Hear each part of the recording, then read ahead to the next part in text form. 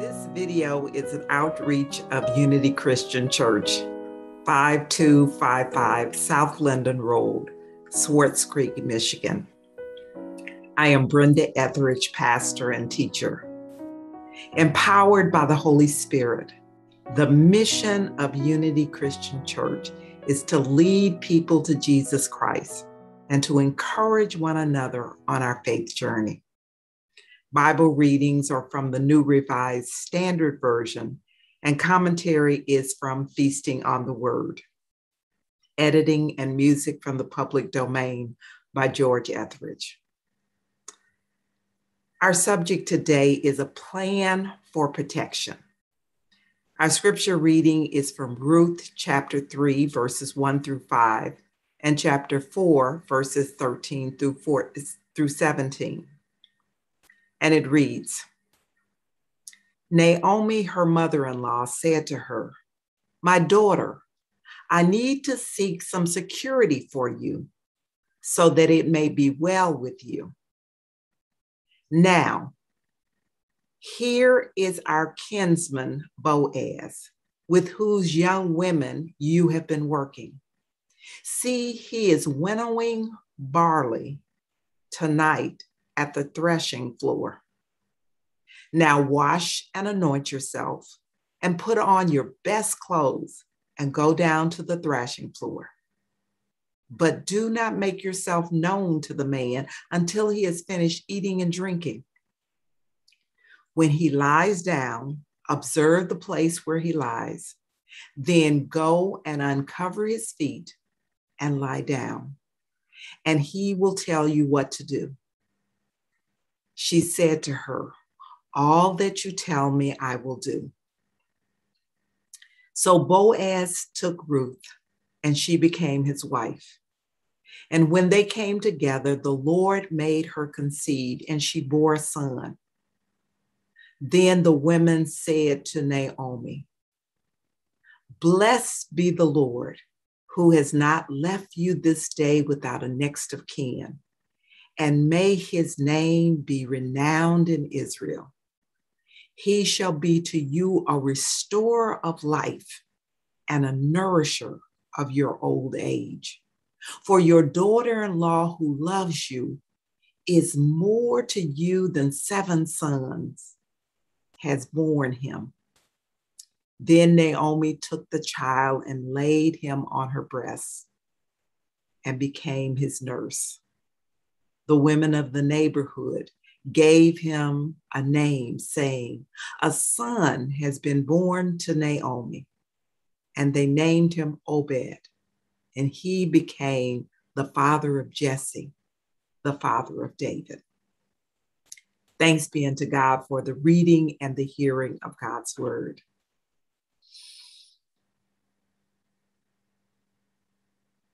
Hello, my name is Ruth, and I'd like to share my story. I was born in the land of Moab to 2 loving parents.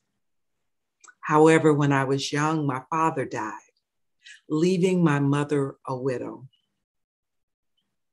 Other than being fatherless, I had what I believe was a normal childhood. We worship Chemosh, the fish god, whose name means destroyer or subduer. As a child, I always wondered if the destroyer god would ask the priest to sacrifice me for the sins of my parents, my family, my clan, or my country. When I was a teenager, I met a young man named Mahlon. He was very kind, but came from a different nation and culture. Although I was reluctant to marry a foreigner, the day came when I said yes. I learned that his deceased father, Elimelech, and his mother, Naomi, had immigrated to Moab from Israel. There had been a famine in their land, and they had come to make a life in my country. I suppose they stayed because his father died. I learned so much from Mahlon and my mother-in-law. Many of the things they taught me were different from what I had learned as a child. For example, I learned the family unit is the central aspect of Israel's culture. We are a part of the ancestral house of Israel, the son of Isaac, the son of Abraham, the Hebrew. They are our people. We're also a part of the family of Judah, son of Israel. That is our tribe. And we are part of the family of Perez. That is our clan. Our identity is the household of Elimelech of Bethlehem. When married, women move to their husband's household and basically give up their old family identity. I also learned from them that all humans, males and females, are made in the image of God and deserve dignity and respect. They said their people had been slaves in Egypt, and they were not allowed to treat any fellow human, even if they were a widow or an orphan or a stranger, with disrespect. They said that they were to provide for widows and orphans, not because the king commanded it, but their God commanded it. Caring for the disadvantaged, especially those without male or financial support, is written into the law of their country. Israel is so instructed to offer the third year's produce, given especially so that the immigrants, the orphans, and the widows who live in their cities will come and feast until they are filled. Do this, they taught me, that the Lord your God will bless you in everything you do. We are also directed to leave some grain in the fields so that the immigrant and the orphan and the widow can have some means of support by gleaning from the remains left behind by the harvesters. My mother-in-law, Naomi, likes to tell of her ancestors' family. It seems that Judah, the head of our tribe, married and had 3 sons. He chose a wife for his oldest son, but he died with no children. Because of this, there was a rule in Israel that the brother or the next male kin was to marry the widow and have children for the dead husband so that his name and his inheritance would be preserved in Israel. So Judah gave his second son to the widow to have children in place of his brother. But the brother would not perform the duty to his deceased brother. And he died too.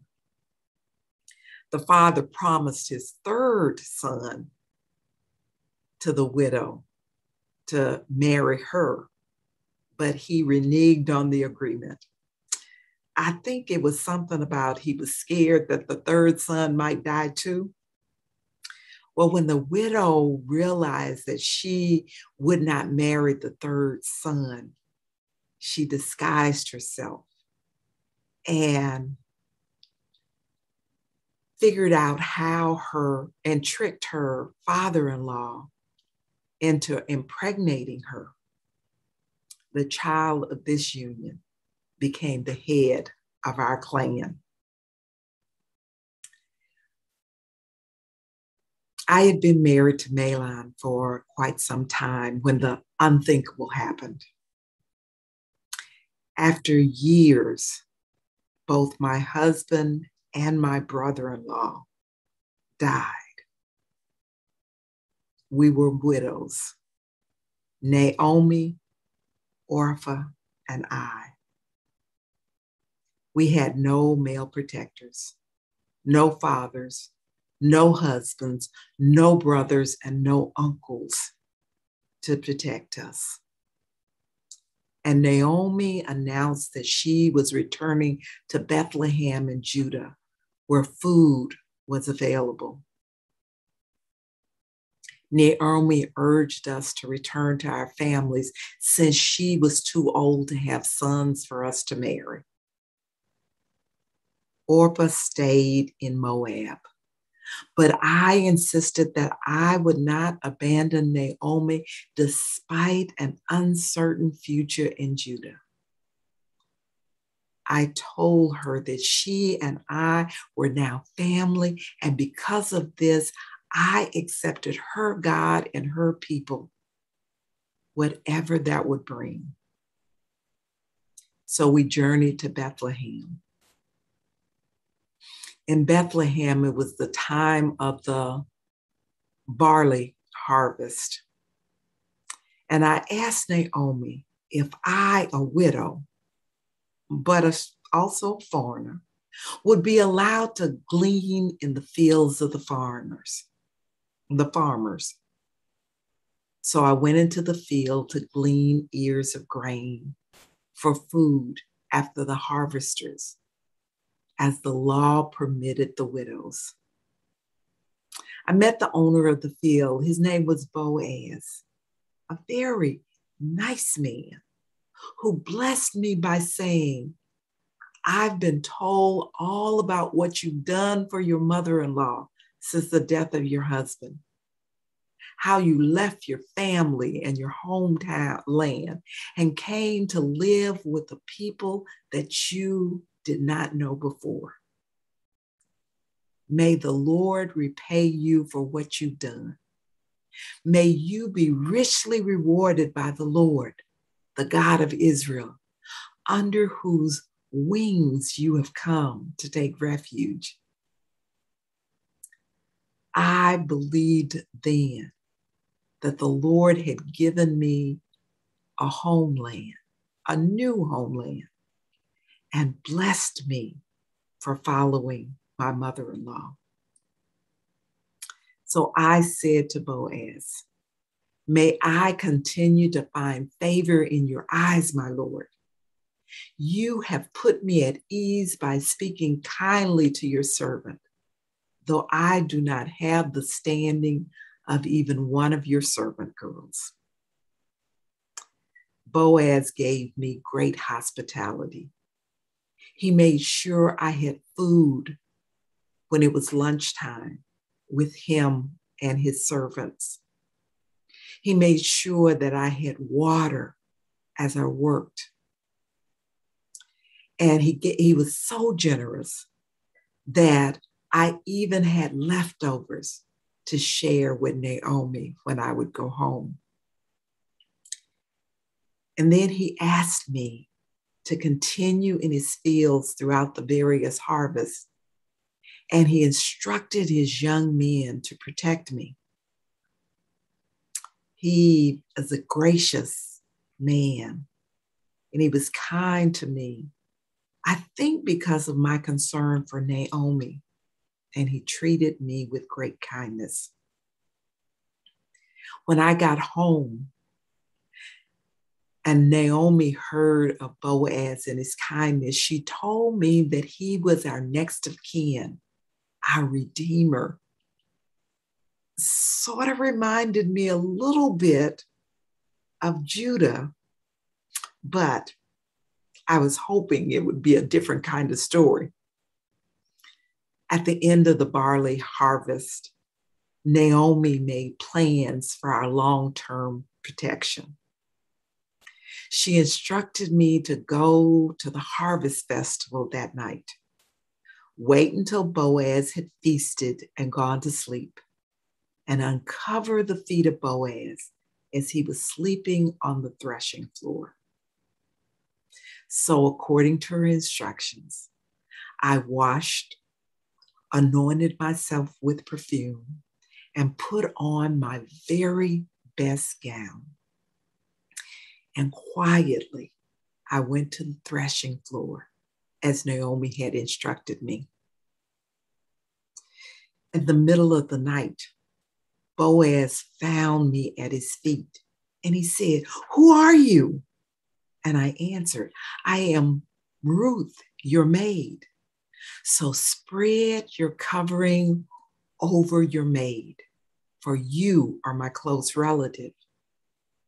Naomi had explained to me that spread your mantle is used by God, her God, and now my God, while establishing a covenant with Israel. And here she explained, the phrase would be understood by Boaz as a proposal of marriage. So Boaz told me that he was indeed willing to marry me. But there was another male relative even closer. He sent me home to Naomi with enough grain to feed us and even more to sell for our other needs. Naomi said that we would know that day whether Boaz or the other relative would marry me. Boaz, according to the story that I heard later, found the other male relative, and in the presence of the elders of Bethlehem, explained that Naomi needed to sell the land of her late husband, Elimelech. The male relative said that he'd be glad to purchase the land. Then Boaz explained that the one who purchased also had the responsibility of marrying the widow of Mahlon and caring for the widow of Elimelech. The male relative said that he could not accept financial responsibility for the two women and gave up his lawful claim to marry me. Boaz then declared his intention to marry me to the elders of the city. Unlike Naomi's story of Judah and Tamar, his daughter-in-law, who tricked him, my marriage was blessed as Naomi and I joined the house of Boaz, a generous and faithful Israelite man. The elders then offered a prayer that ended with, "The offspring that the Lord will give to you by this young woman. May your house become like the house of Perez, whom Tamar bore to Judah." Well, the rest is history, they say. Boaz and I were married and had a son, Obed, and his name means servant of God. His son is Jesse, the father of 8 strong and handsome young men and 2 intelligent and loving daughters. His youngest child, David, is kind and has a tender, loving, and forgiving heart. Our story is one not absent of struggle, but we learn through the struggle to support one another. We survived in the face of death and the threat of hunger, but we always believed that God was working on our behalf. Now, I don't know what the future will hold, but the God of Israel has blessed Naomi and me with great joy. God has given us a home and a people. God has given me a wonderful mother-in-law who had a plan for our protection.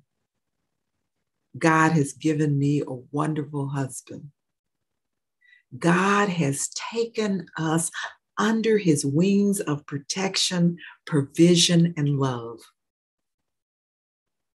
We went from being widows who were destitute, marginalized, and unprotected to women provided for, protected, and loved.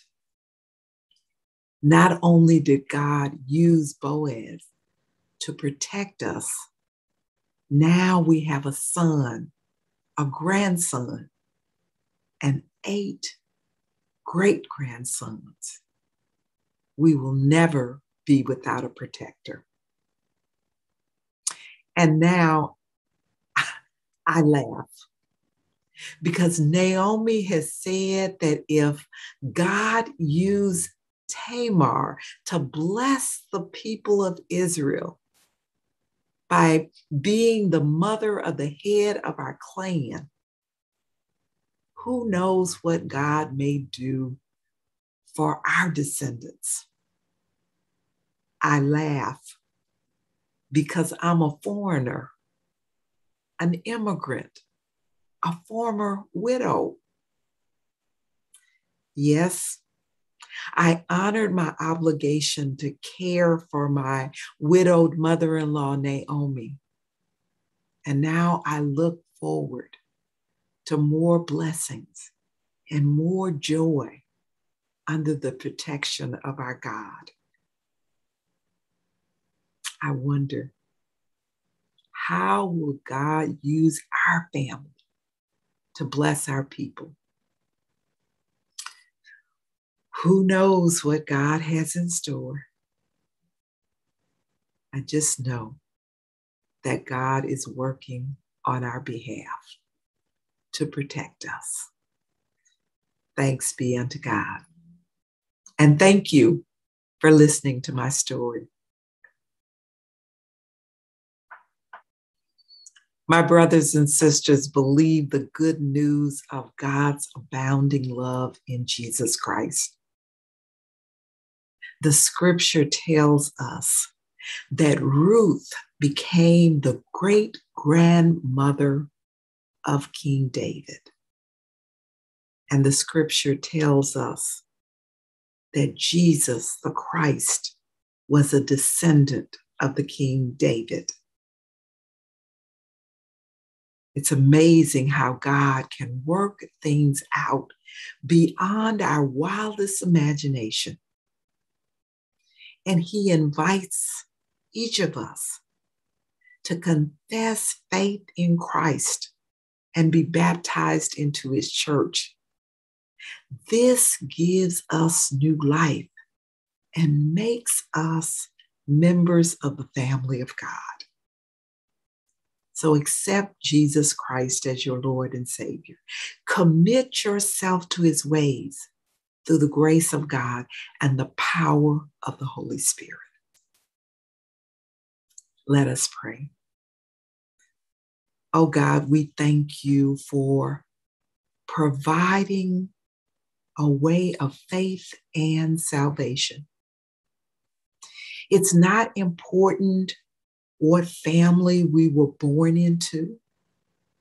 It's not important about our nationality or our culture or our education, but you have given us a way to become your children and given us your protection, your love, and your mercy.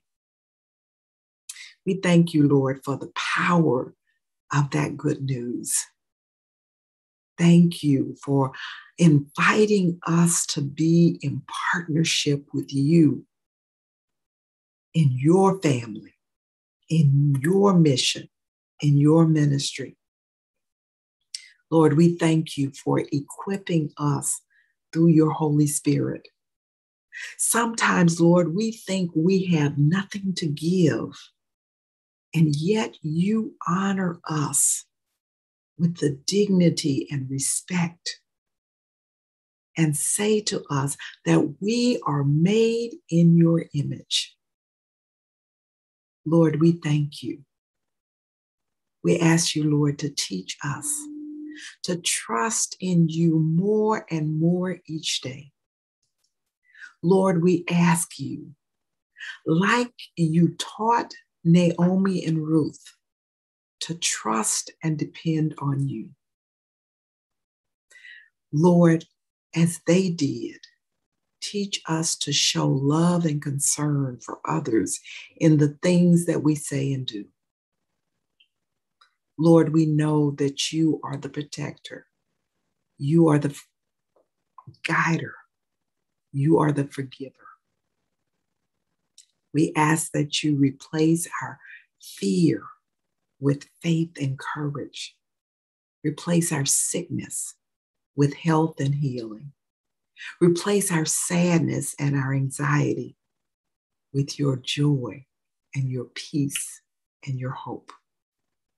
Lord, we pray this in the name of Jesus. Amen. Now, my brothers and sisters, go forth into the world to serve God with gladness. Be of good courage. Hold fast to that which is good. Render to no one evil for evil. Strengthen the faint-hearted. Support the weak. Help the afflicted. Honor all people. Love and serve God, and rejoice in the power of the Holy Spirit. In other words, be a Ruth to those around you. Now may the grace of Jesus Christ and the love of God and the communion of the Holy Spirit be with each of us. Amen and amen.